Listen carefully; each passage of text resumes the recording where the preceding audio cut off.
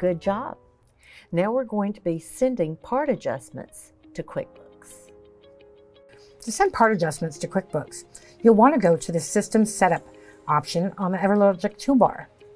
From there, you're going to want to check your system rules and scroll down until you find the Part Adjustment to QuickBooks rule. And there it is. So if this is going to be a 1, you're going to send the 2 types of adjustments to QuickBooks. If it's 0, you have opted not to send those type of adjustments to QuickBooks. And again, it is location specific. You'd make the changes here, hit OK, save, and you're done.